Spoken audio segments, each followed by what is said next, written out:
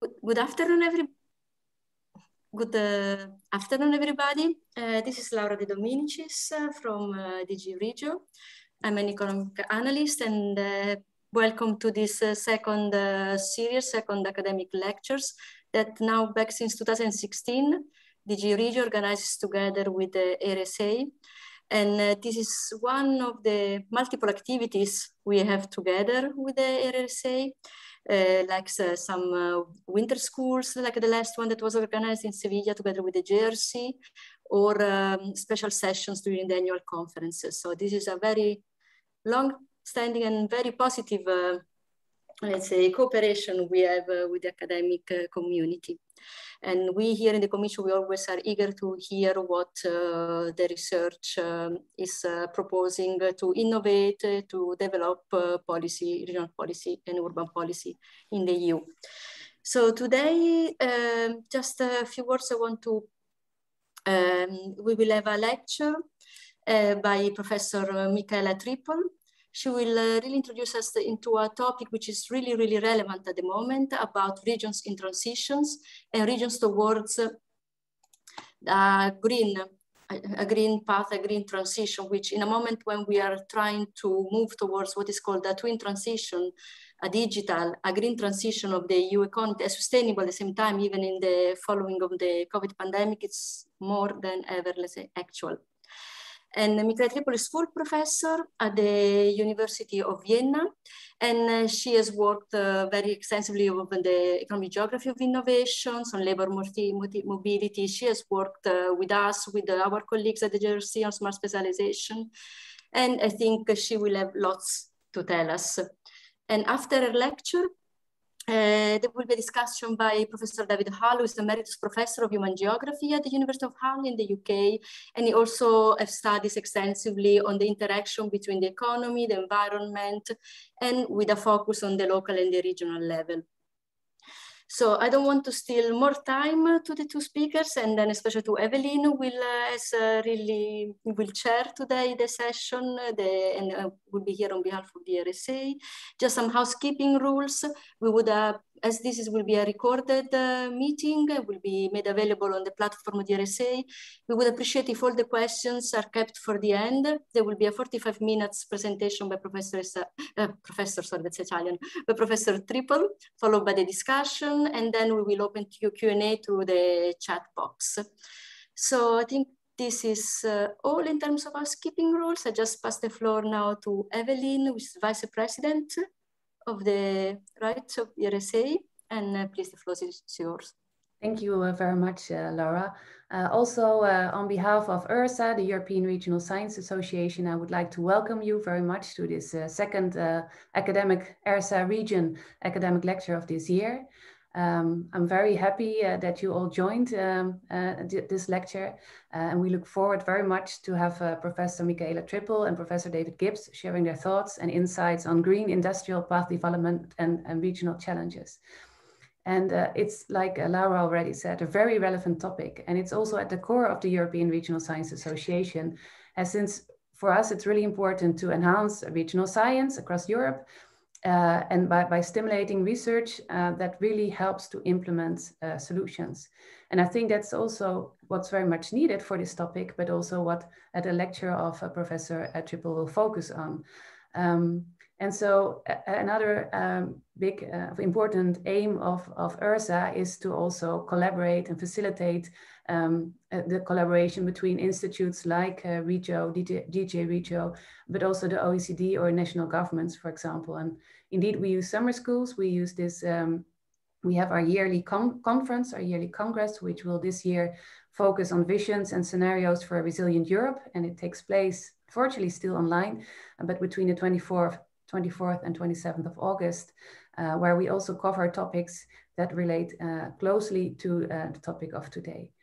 And of course, the academic lecture is also really, we are very proud, and it's very valuable for us to organize, jointly organize these lectures. And also we're very happy to have people like we have today to give us their first give us their first ideas and their first insights. And I look forward to a very fruitful exchange.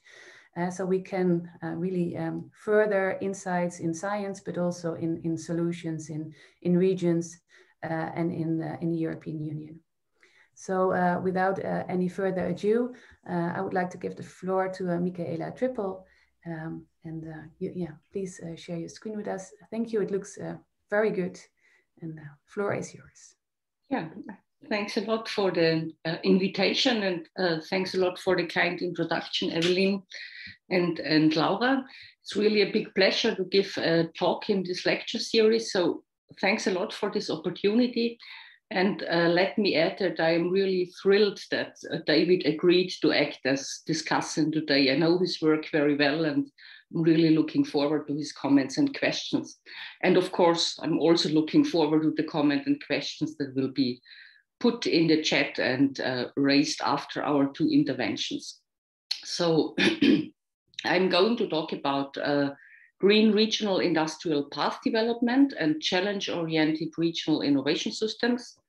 And I want to give you an overview on the most recent work that I have done on these topics together with colleagues in Vienna and together with Arne Isaksen from the University of Agder in Norway and other colleagues. And since this lecture series is about EU regions in industrial transitions, I would like to start with a few more general thoughts on regional restructuring and the context in which this takes place. So, as you of course know, many regions are currently confronted with multiple crises that pose significant transformation challenges, right? So transformation challenges that result from so-called slow burn changes, so problems and dynamics that have been unfolding for some time, like the ongoing climate warming emergency and other environmental problems, or the fourth industrial revolution that is driven by artificial intelligence, new materials, advanced digital platforms, and so on. And there are growing inequalities as well. And there are not only the slow burn changes, so from time to time, regions also face sudden shocks that require responses and restructuring efforts. And the current coronavirus pandemic, I think, is an excellent example for this, as we all know.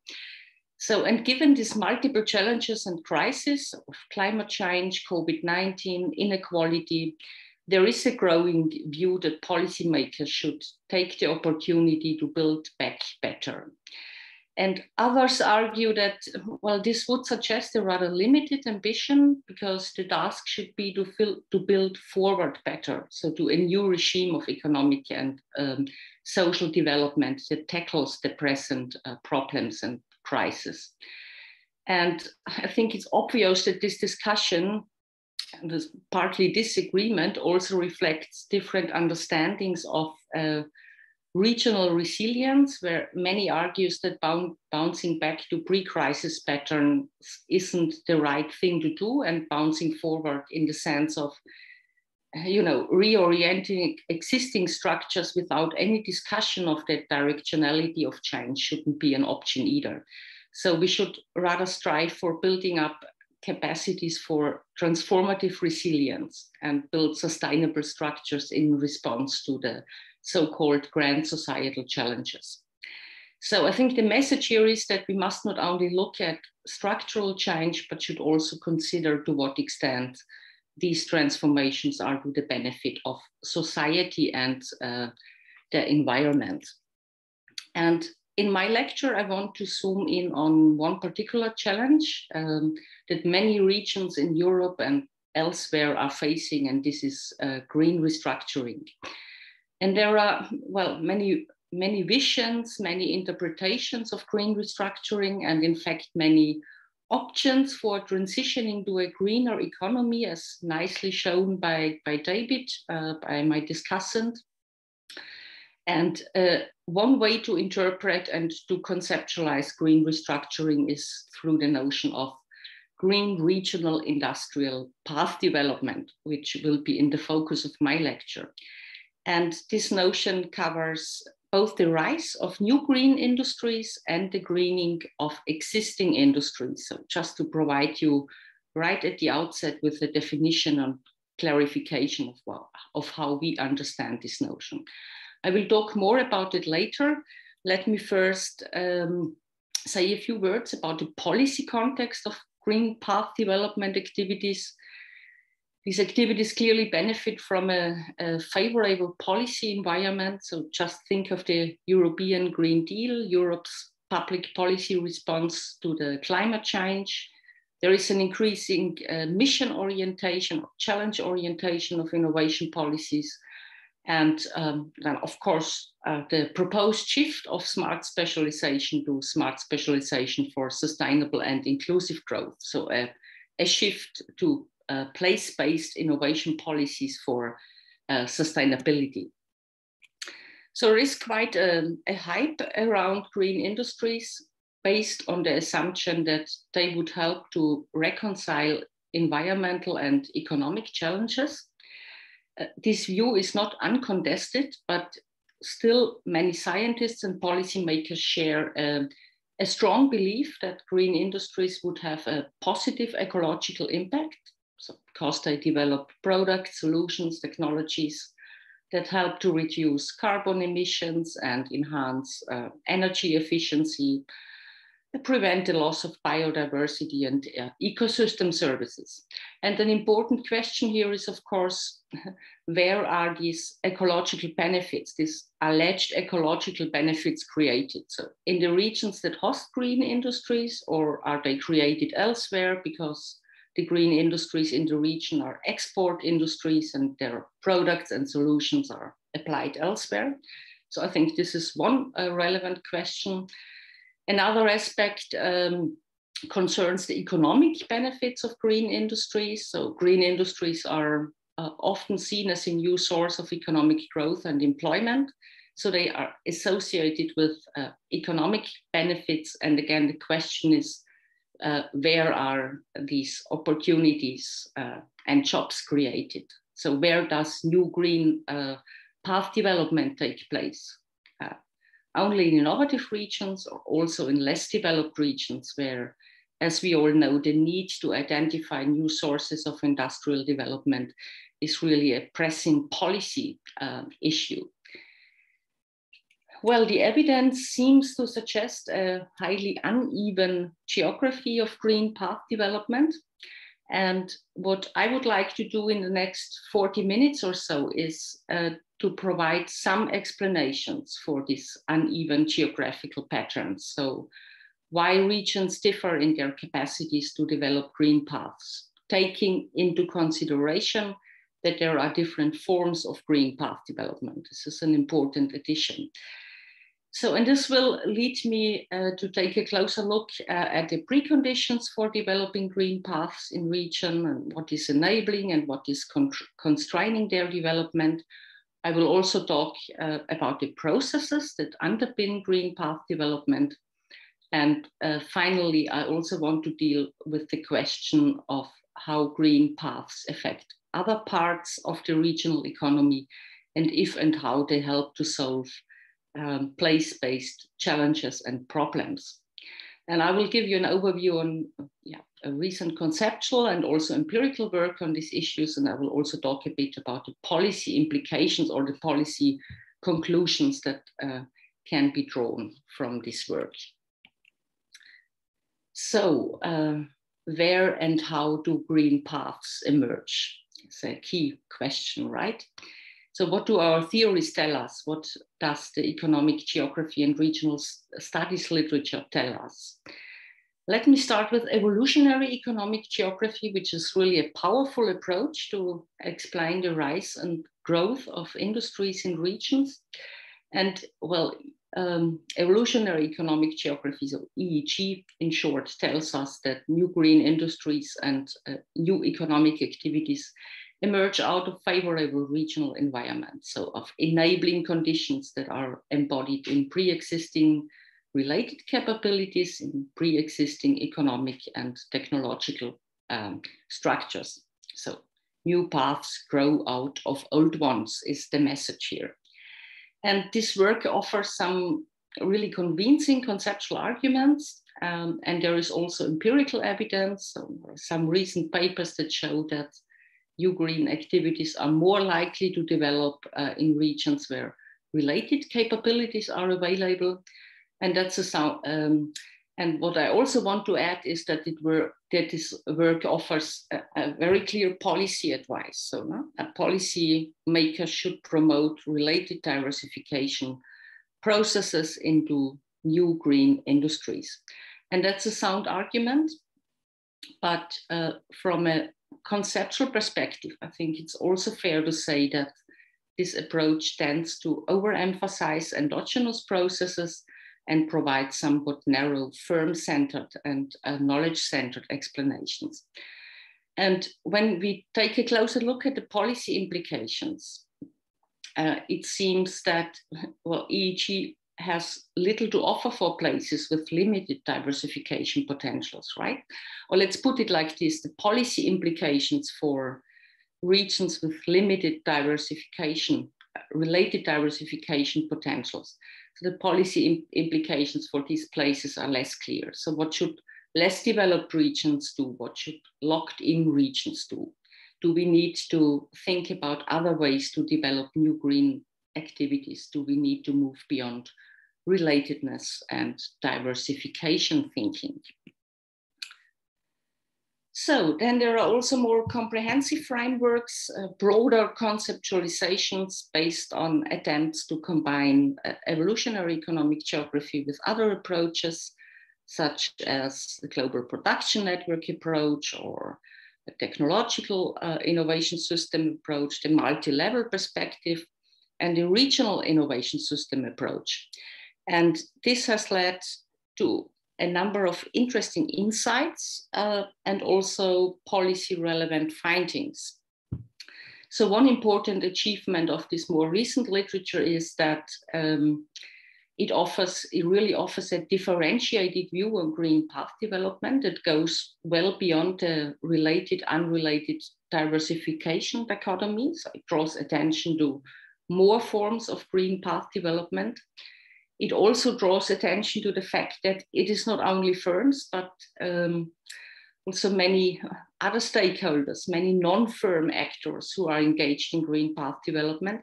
And one needs to understand their motivations, and one needs to understand the conflicts that might arise given different motivation and interests. And we need to understand the ways in which they contribute to green path development. So then this more recent literature also helps to overcome knowledge-centered views. So don't get me wrong, knowledge is without any doubts an important asset, but there are other assets. There are also other assets that need to be modified or need to be created to develop green paths. And this needs to be taken into consideration also by policymakers. And finally, it draws attention to multiscalar processes and interregional dependencies, and thus it avoids an overemphasis of local processes. So then let me move on and let me briefly discuss why it is important to distinguish between different forms of green path development, also from a policy perspective. So there is quite a lot of conceptual work, and there are also empirical studies that show that green path development can unfold in many different ways. So new green paths can grow out of the existing regional industrial base, as we know from evolutionary economic geography models and empirical studies, but they can also rely on activities by non-firm actors such as universities and research institutes. So the research infrastructure in regions can be a breeding ground for green paths, as shown, for example, by Anetana for the fuel cell industry.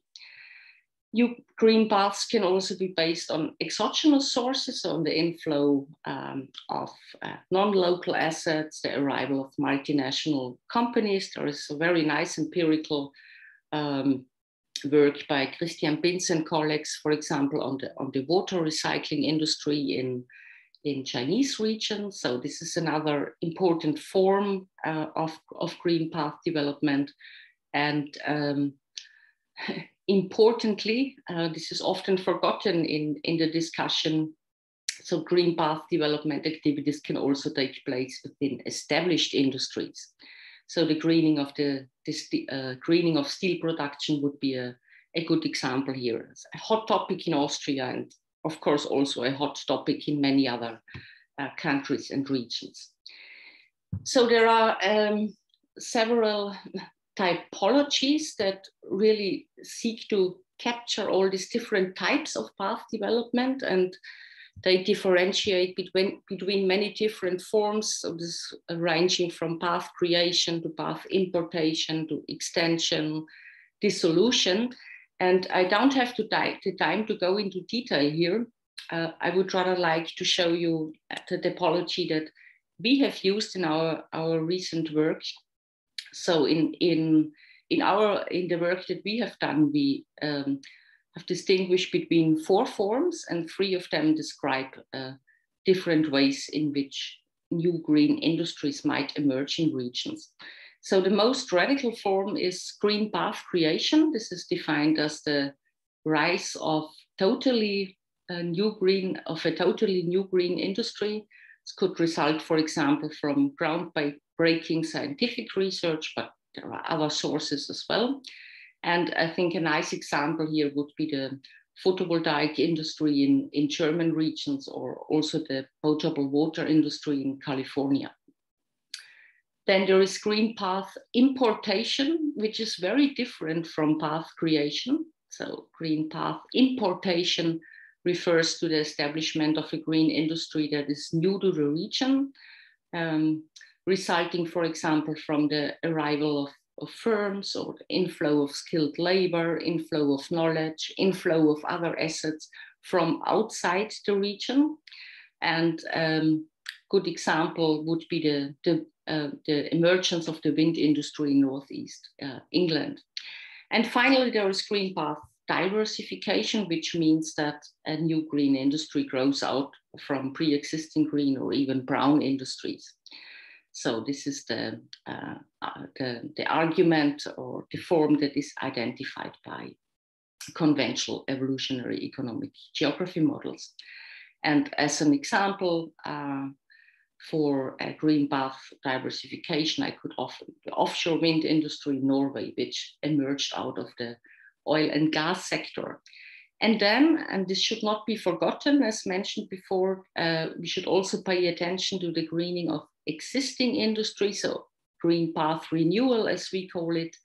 And this refers to interpath changes that involve, for example, the introduction of green technologies, organizational innovations, or business models that introduce eco-efficient practices in mature sectors.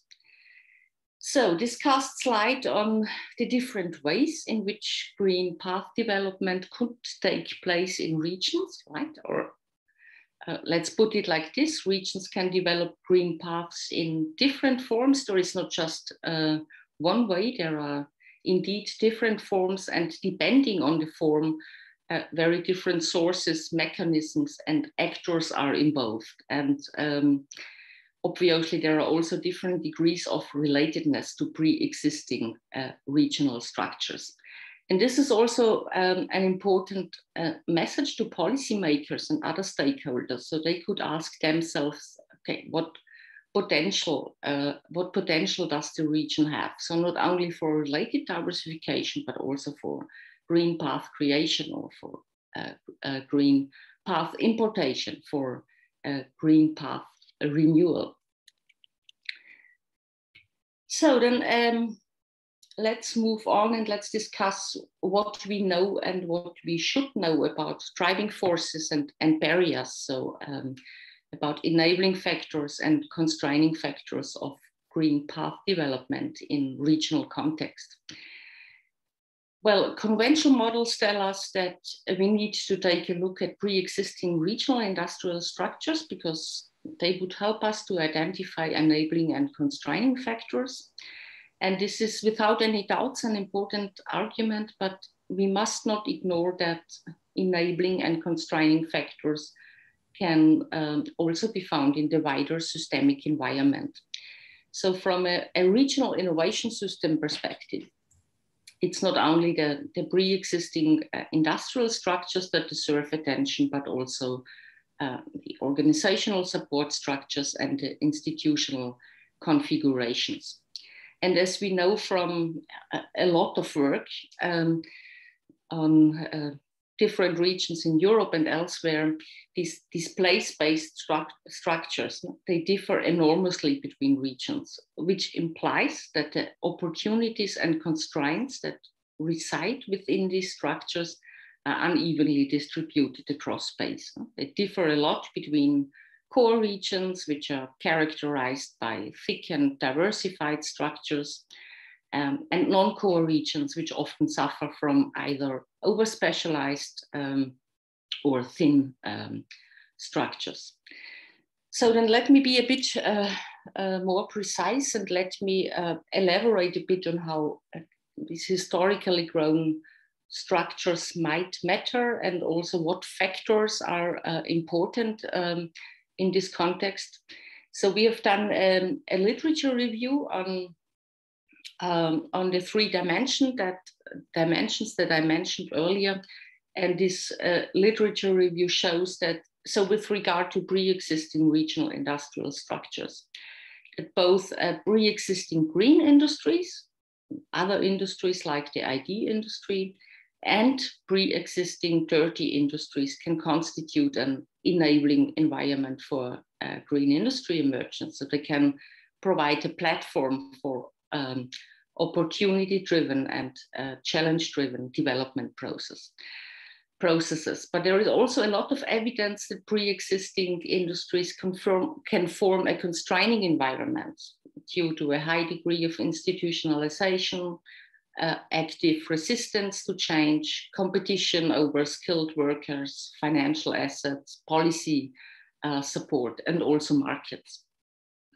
And then understanding regional innovation systems as open systems, which is important to mention, and zooming in on the non-local connections that regional industrial structures have. We found that these interregional connections are really important because they can help to prevent lock-in. But at the same time, they can also be a source of lock-in. Huh? So if regions are, for example, inserted into unsustainable production linkages, unsustainable value chain linkages. And then there is also quite a lot of work that has taken stock of both the opportunities and constraints that are found in the organizational support structures and in the institutional configurations of regions. So there is work that shows how actors such as universities, intermediaries, financial organizations, so how these actors facilitate green path development by mobilizing knowledge assets, financial assets, other assets, not only within the region, but also from higher spatial scales. And again, there is also evidence that they can constrain green path, green industries if they lack the capabilities to support green path development activities, or when they have vested interests and thus support other industries. And last but not least, institutional configuration.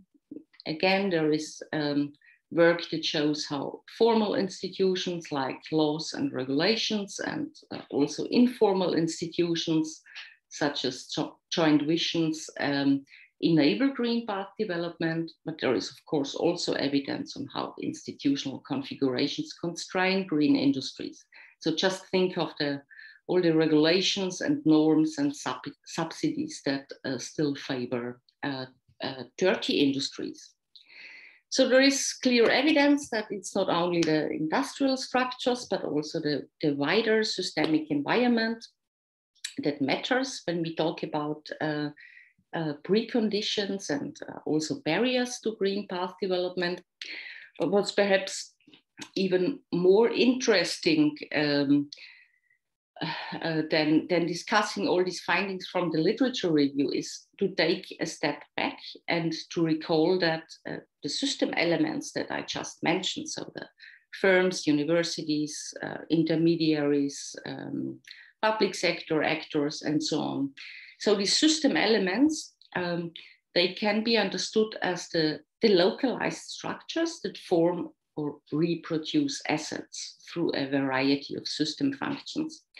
And here it's again important to stress that it's not only knowledge and skills, but also other assets like financial assets, legitimacy, other resources. And it's also crucial to emphasize that the structures and the assets they provide, so they are often well adapted to the region's current economic structure, right? So they reflect previous rounds of industrial path development. And as I have argued before, these historically grown structures might either enable or constrain green industries, which leads to the question, so under enabling conditions, so if assets are available that could be adapted to the needs of green industries. So how are these assets, how are the opportunities and potentials transformed into green path development? And under constraining preconditions, for example, if assets are missing, how are such barriers overcome? And one way to deal with these questions is to zoom in on the modification of assets. Modification of the regional asset base. And there is a very nice work by McKinnon and colleagues, which suggests that local assets can only promote new path development if these assets are identified, used, and modified. And this is really an important argument. So putting existing assets to alternative use. But we think that this needs to be complemented by focusing on how actors create new assets, how they access and transplant non-local assets. So first and foremost, human and industrial assets, and how they destruct old assets. And this could help to better understand the uneven geography of green path development, because the uneven geography of such activities would then not only reflect the fact that regions differ in their endowment of assets, but also that regions feature different capacities to create new assets, to import non-local assets, and to reuse or even destroy existing assets. So let me just give you a few examples what asset modification could be about and how policymakers can shape such processes. So as this table on the left side shows, there are obviously many different examples for policy actions that are oriented towards modifying the regional asset base, and this ranges from new cluster projects, changes in public tenders, to policy support initiatives that entail a protection of emerging markets for the products of green industries. There is also evidence for policy-driven creation of markets and legitimacy. And again, we must not forget the crucial thing of that from time to time, it's also important to disrupt institutional setups, for example, by withdrawing subsidies for non-sustainable industries and activities. But there are, of course, not only these more policy-related asset modification processes. It's really important to add that multiple actors at multiple spatial scales have an influence on asset modification for green path development. And again, here are some examples what this might involve. So this could involve the creation of new intermediary organizations or establishment of new research and educational programs could involve the adaptation of infrastructure, lobbying for new regulations, for changes in existing regulations. So there are many, many different examples that can be found in the literature and that we could also observe in our own empirical work. And an important question is, of course, also how are these different asset modification activities by different actors, policy actors, other actors, how are they orchestrated and coordinated? And this is still poorly understood. This is indeed a key question for future research. Good.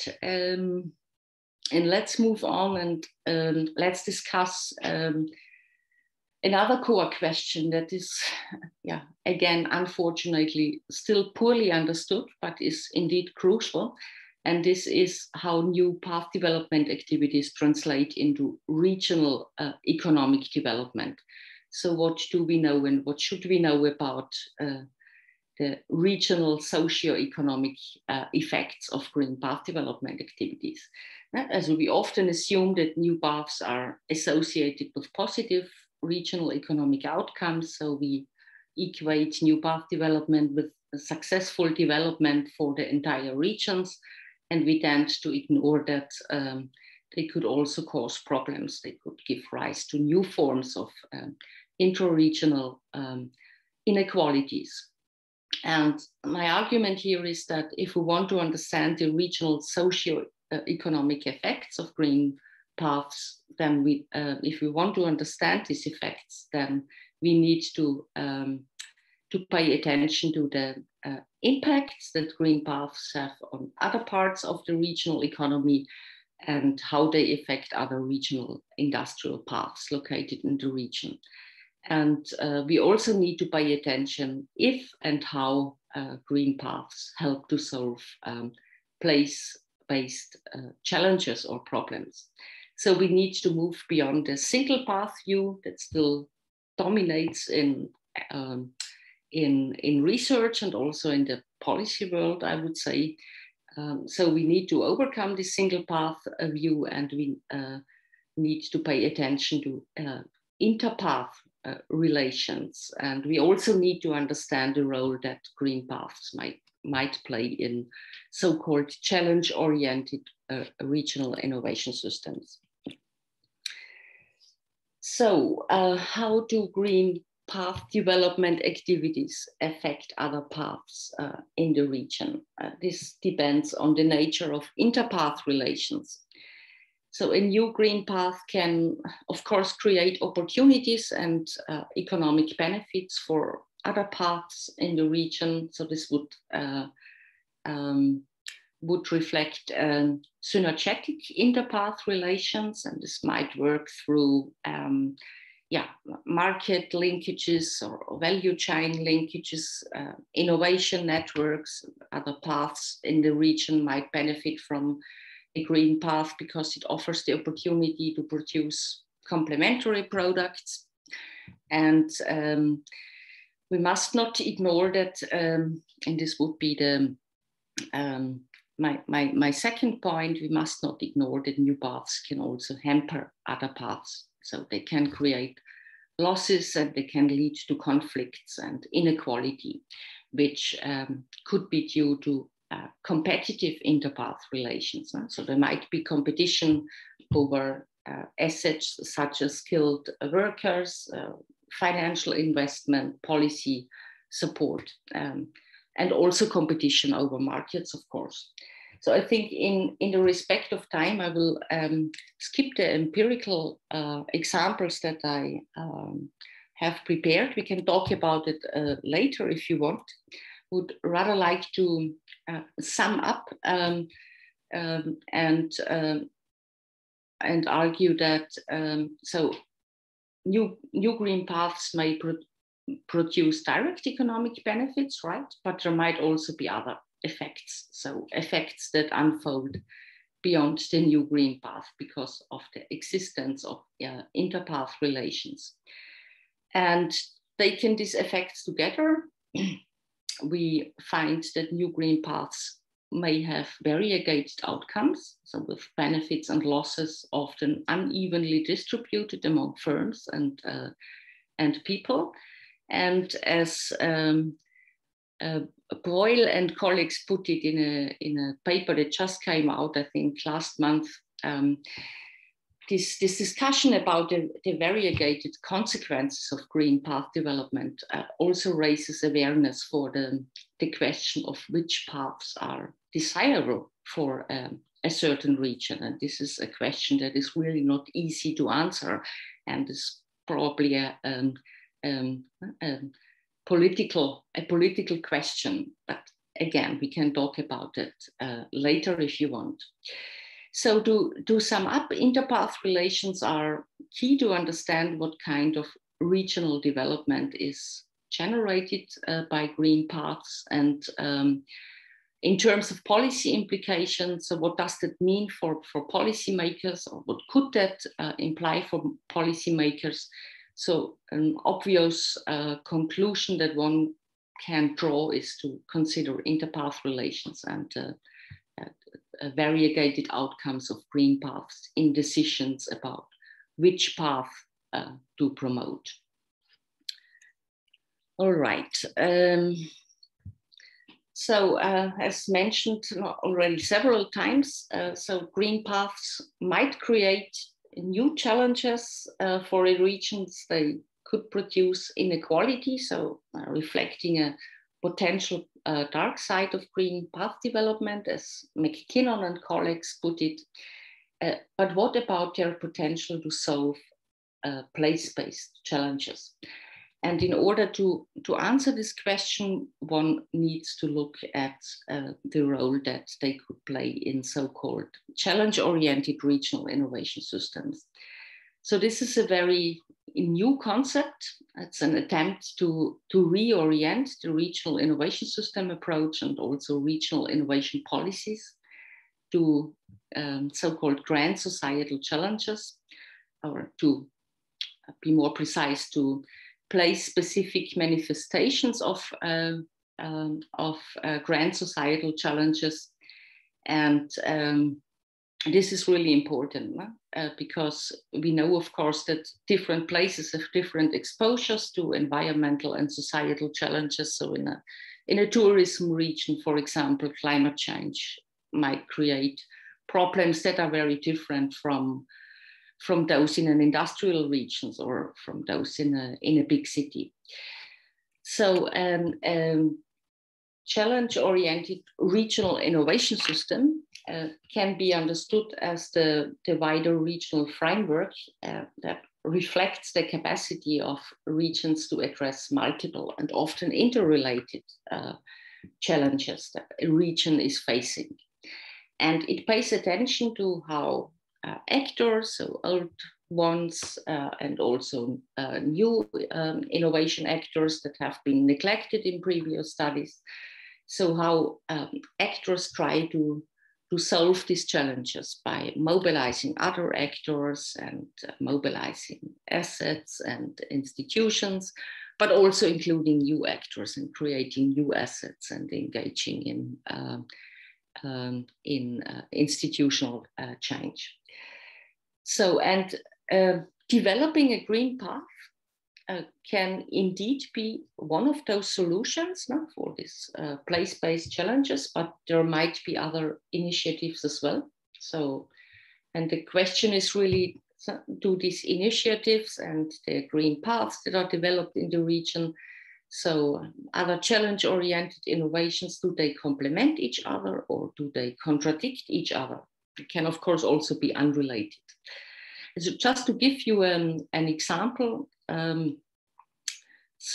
just think of a less developed regions that faces environmental problems resulting from climate change and which also faces serious socioeconomic problems because the unemployment rate is really high.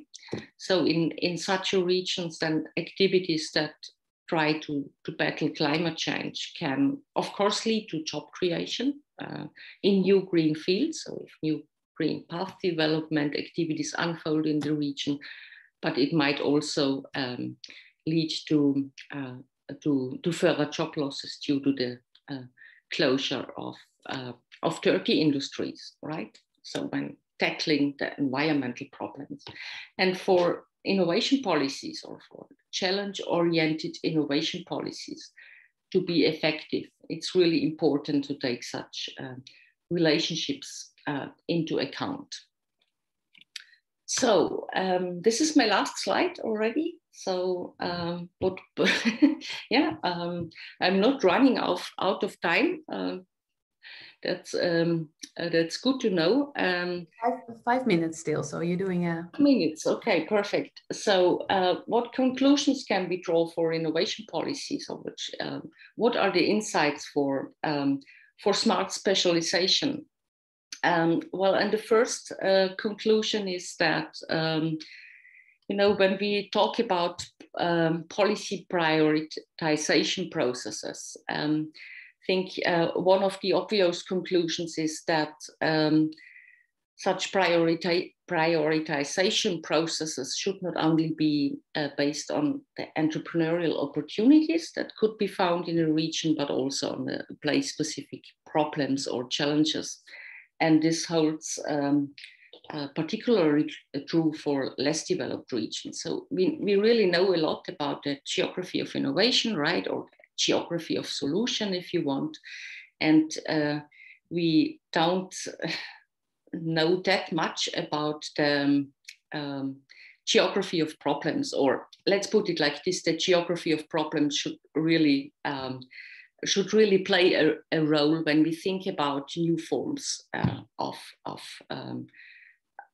regional innovation policies. So I also want to argue in favor of building up challenge-oriented regional innovation systems. So innovation systems that support actors to solve place-specific problems. And well, developing green industries can be one of the solutions, but this needs to be seen in the context of multiple and partly interconnected problems, right?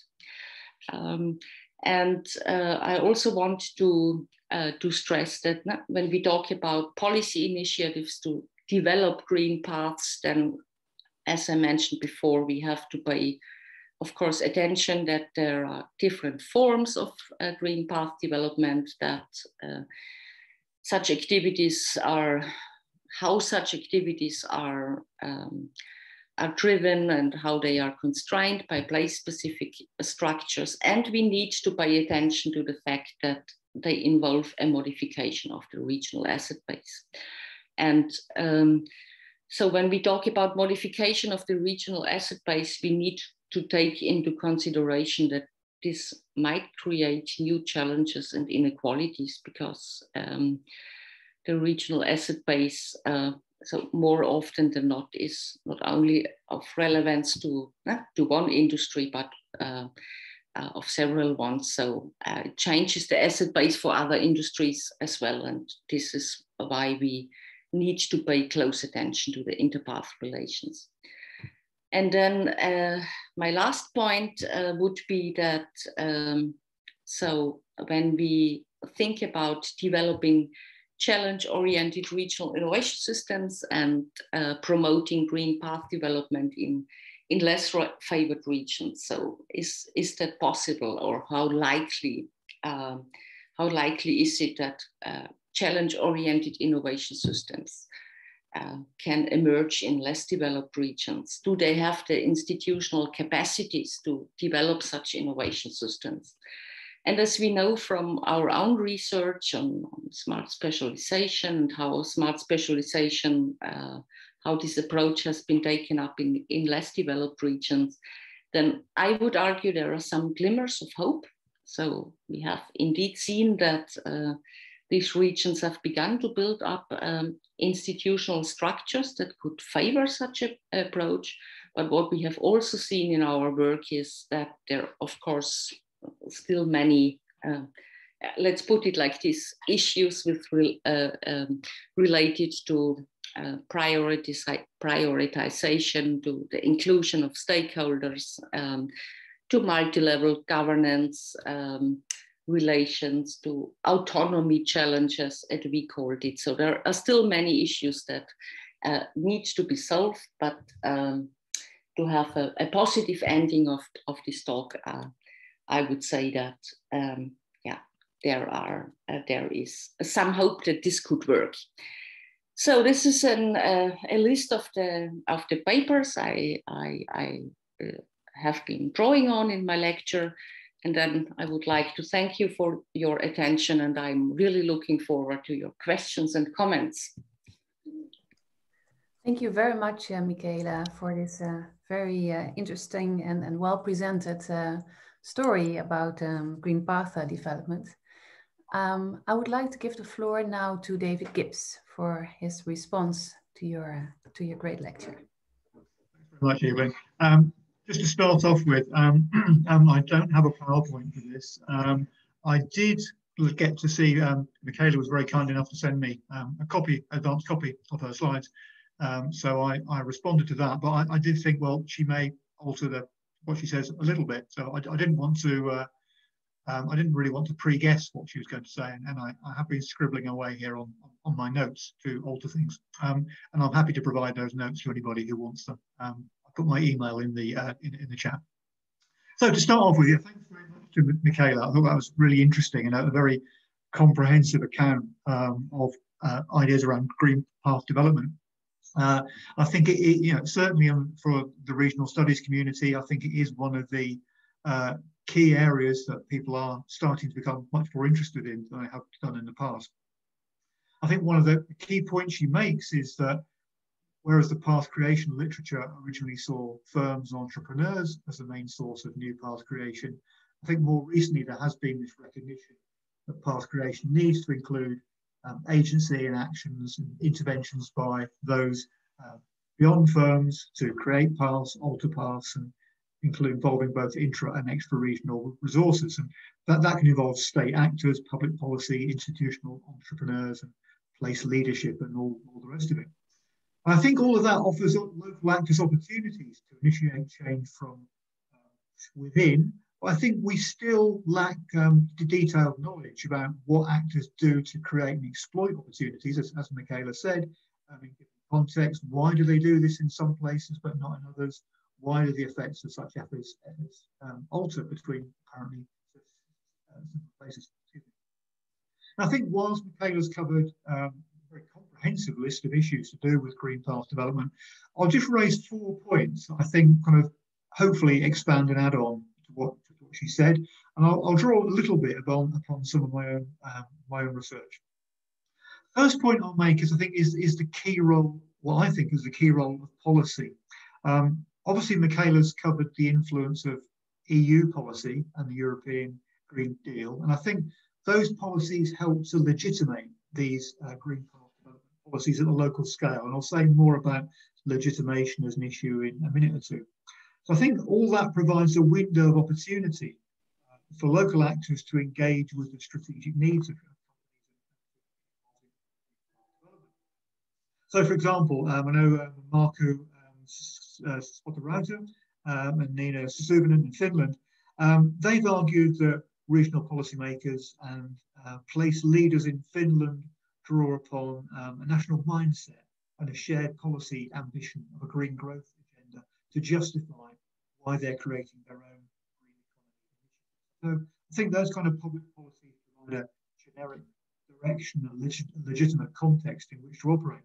I think one thing that we haven't talked about, or didn't talk about quite as much, is the importance of national policy. I mean, yes, EU policy is important, although not unfortunately in the UK, but I think it is important to look at the national context. I think one thing national state policies need is consistency. I've done some work in the UK looking at the green building industry. And initially there was an attempt to, not at the regional scale particularly, but an attempt to try to shift the direction of green building in the UK onto a much more environmental path to try and have a shift towards zero carbon homes. Over the years, that policy framework has fluctuated considerably, in part due to changes in government, but also to changes within the ruling Conservative Party. And what that's done is create uncertainty, changing levels of support. And certainly in my work, talking to firms, they became very disillusioned that they were going to receive any support, that they were reluctant to invest in a situation where they couldn't see there was going to be certainty for the future. So I think in that particular case, path development has unravelled, partly due to a lack of government commitment, but partly some of the things that Michaela mentioned, incumbent firm opposition, volume house building sector and developers in the UK didn't particularly want to go down this path and lobbied quite actively to try to prevent it. So I think the point there is that green industrial path development may not necessarily be a smooth process. Green paths can be dismantled as well as constructed. I think that takes me on to my second point, but we can actually see negative path development. I think that may be especially the case for green path importation, where regions are relying upon imported technology, which may perhaps have limited potential for regional growth. I think one thing that struck me in reading some of the work on this is perhaps it's just my age, but I think a lot of us seem to have forgotten the lessons about branch plant investment in peripheral regions in the 1970s and the 1980s, where again, some of these new technologies were seen as being the solution, or at least a partial solution, to some of the regional problems, and that didn't necessarily work out that well. I think much of the emphasis in the literature as well, the green path development literature so far anyway, has been upon positive development paths, less attention paid to negative outcomes. So there may be path downgrading, or these new industries may have failed to become established. I've done some work recently on offshore wind as well, both in the UK and parts of northwest Germany. I think you can kind of see that there. I mean, there are big claims made for the offshore wind sector in my local area of Hull and the Humber. And yes, things have happened, but not to the same extent as was originally planned. So negative path development can involve the decline of a regional industry, that's in terms of employment and capital accumulation, as well as sometimes adverse impacts on the regional asset base. Third point, going back to something I mentioned earlier, is ideas around acceptance and legitimation. Now, obviously, shifting global imperatives around climate change have led to broad acceptance and justification for green industrial path development, which I think wouldn't have been the case, say, 10, 20 years ago. You'd had more of an uphill struggle to convince policymakers that they should be engaging in this kind of activity. Legitimation, what I'm talking about here, is again building upon some of the work that Michaela referenced by Danny McKinnon and his colleagues at Newcastle University, where legitimation is about the narratives and strategies developed by supporters of these emerging technologies and industries. I think those dynamics of legitimation influence the ability to mobilise resources for new forms of economic development and acquiring political influence to do this. And McKinnon and his colleagues identify 4 narratives in the offshore wind industry about combating climate change, energy security, cost reduction, creating economic value, in particular in terms of jobs and new investment. And they argue that those 4 factors have helped supporters drive their narrative of why we should be investing in offshore wind in the UK. So that helps those sectors gain legitimacy. And in their case of offshore wind, they argue it's particularly important because they're seen as sources of growth, investment and jobs in the peripheral regions in which they have been predominantly created.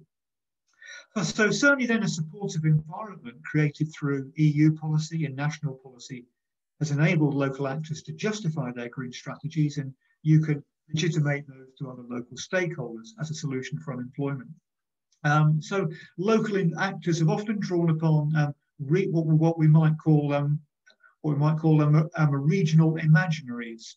those narratives and visions employed by actors of a transformed local economy to justify their strategy and to try to enroll other actors. And to give you an example of that, a more concrete example, in my local area, and I've mentioned offshore wind, but there has been a strong drive by policymakers, whether that's local government, the private sector, a range of institutions, including my own university, to try to reimagine the area. It's a relatively depressed and peripheral area, but they've tried to reimagine it to calling it the energy estuary. There's a big estuary on the River Humber, trying to turn the area's high content of existing brown path, energy generators, fuel refiners, and gas importers, turning that into a rethought asset to develop a nationally important low carbon hub for offshore wind, carbon capture and storage, the hydrogen economy, etc., etc. So there's been an attempt to rethink and reposition the local area within this, and try to reimagine what the local area might be like in the future, to try to reposition it as a dynamic hub for these new forms of economic activity, rather than being the kind of the peripheral and depressed place that is often seen as its image. Lastly, I'll raise the point. I think this is so clever. To me, this is one of the key points, I think, in ideas around green path development. And Michaela has raised this. But I think, what are the alleged, or what are the ecological benefits in all of this? So does green path development actually address environmental problems? Now, I think from academic, and particularly from policymakers' perspectives, there has been this general expectation that green economy developments and path creation can result in both positive economic and environmental impacts. I think we can question some of the economic impacts as well, but I wasn't going to focus on that here. But I think in reality, if you look at local and regional green economy and green path development strategies, they're largely seen locally as economic development strategies. Issues around social and environmental sustainability are often much less important, and certainly receive much less prominence in policy measures. I think the predominant form of the green economy that has been developed so far, at least, is largely one of ecological modernisation, relying upon technical solutions that can be fairly easily accommodated by existing governance and socio-technical formations. I think that does raise questions, which we obviously don't have time to address this in any detail here, as to whether the predominant forms of green path development that we're seeing are actually adequate to address environmental concerns, or do we need other kinds of approaches? Certainly in some of my own work, which has looked at regions in the UK, in Germany, and in Austria, I think most of the green economy strategies, as I said, are mainly seen as economic development strategies.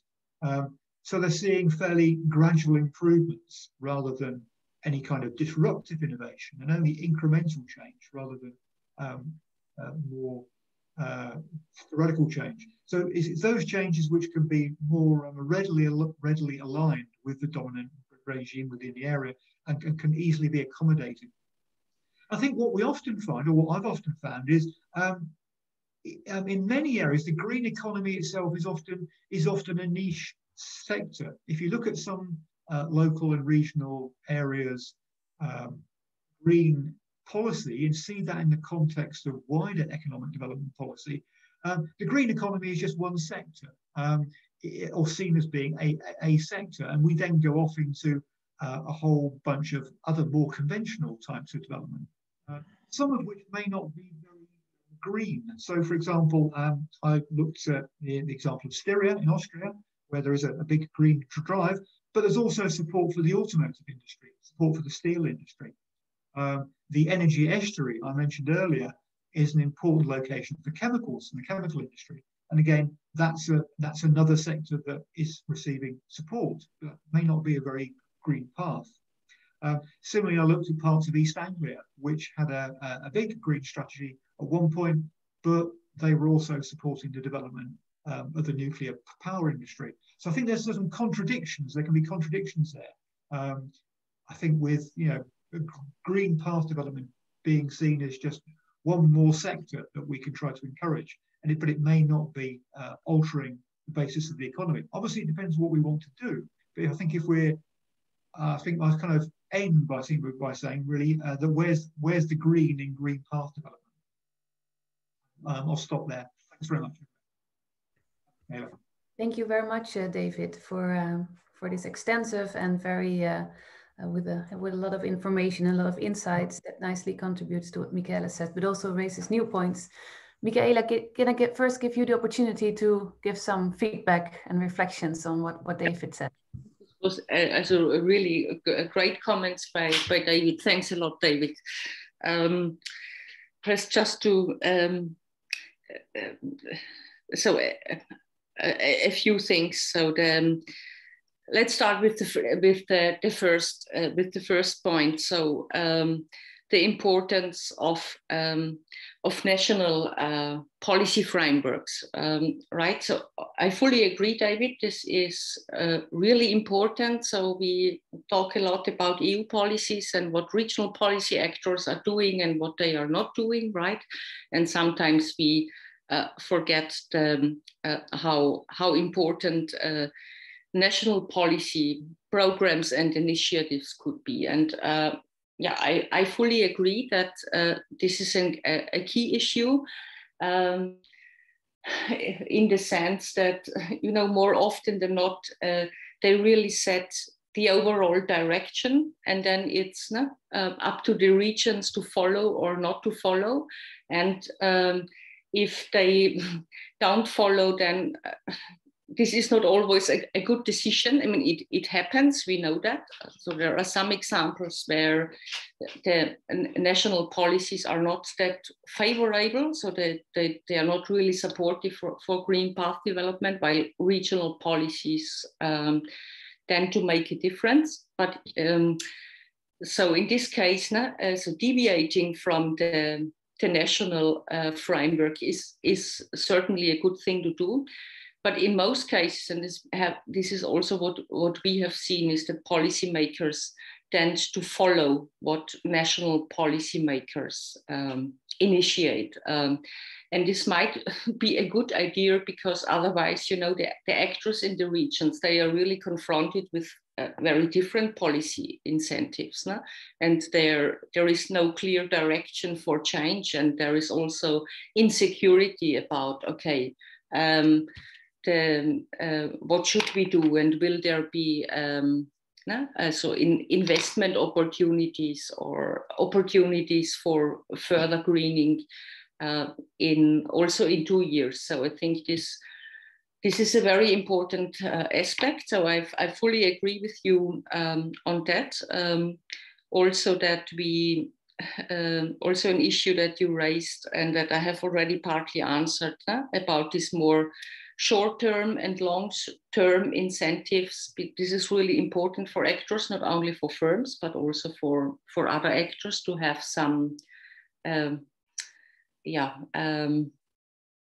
stability is not the right notion, but to be sure that after the next election, things won't be totally different, and we are following a totally different path. So yes, so I agree is the message that I would like to give you. The other thing about the negative outcomes of green path development, yes, this is true, and I also agree that now I think so. You mentioned green path importation as one example.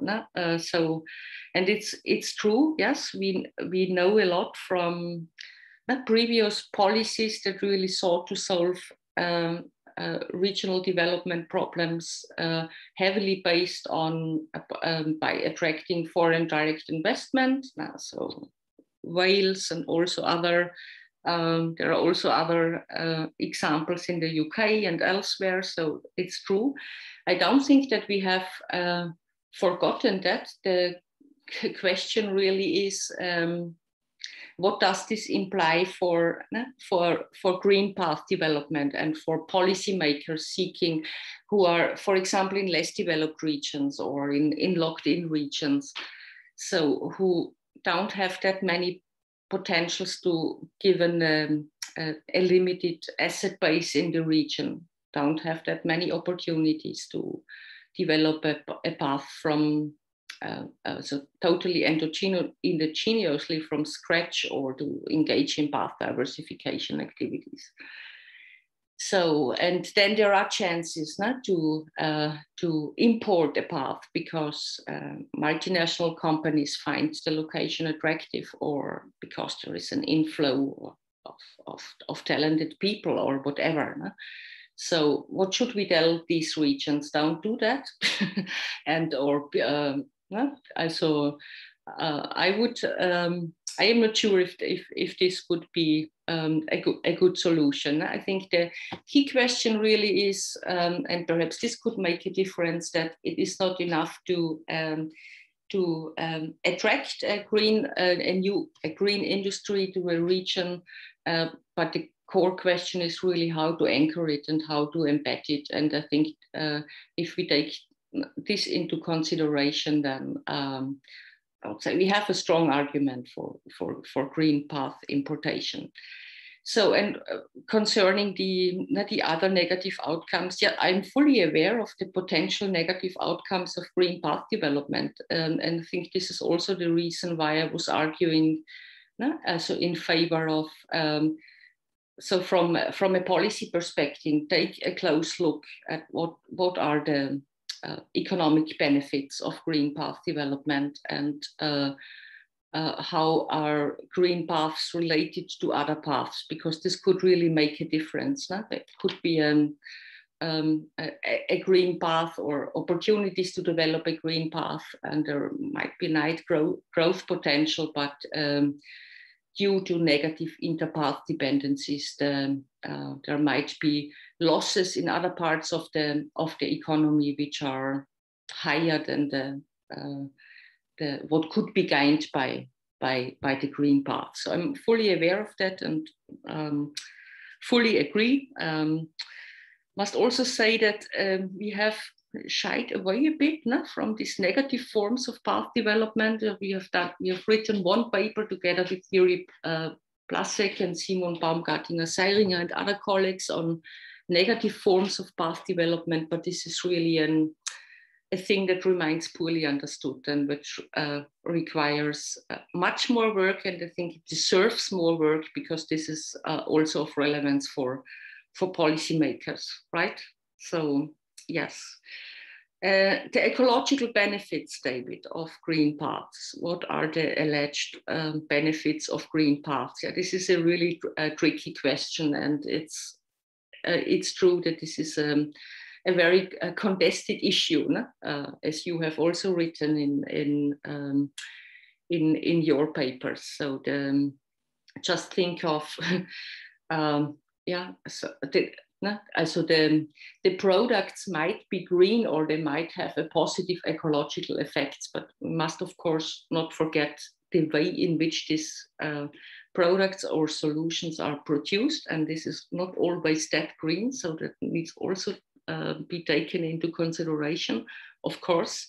And then another thing, and I think I mentioned it at the beginning of my lecture, we also must ask ourselves, where are these ecological benefits created? No? Because, there are challenges and solutions, and sometimes we really have, so taking the example of the offshore wind industry in Norway, this is an export industry. No? So, and there is as little to do with ecological benefits in Norway. Or you mentioned Styria in Austria, by the way, my home region, where they really managed to grow a green deck cluster, or different green deck clusters, let's put it like this, and many of them are used for export. So has a positive effect for the economy, but what does that mean for the